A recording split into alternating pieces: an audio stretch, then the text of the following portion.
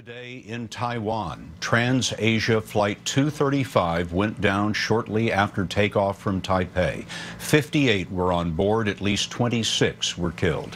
Seth Doan has the remarkable pictures. A motorist caught the moment on camera when the TransAsia flight came barreling out of the sky toward a Taipei freeway.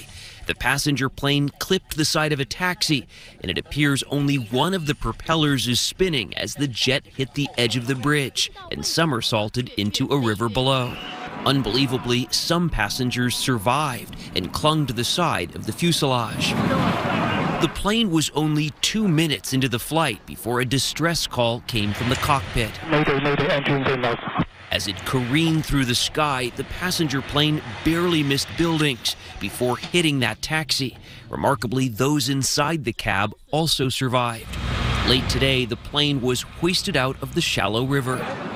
This is the second fatal crash for the airline in less than 7 months. In July, the same type of aircraft crashed, killing 48 people as it tried to land in bad weather.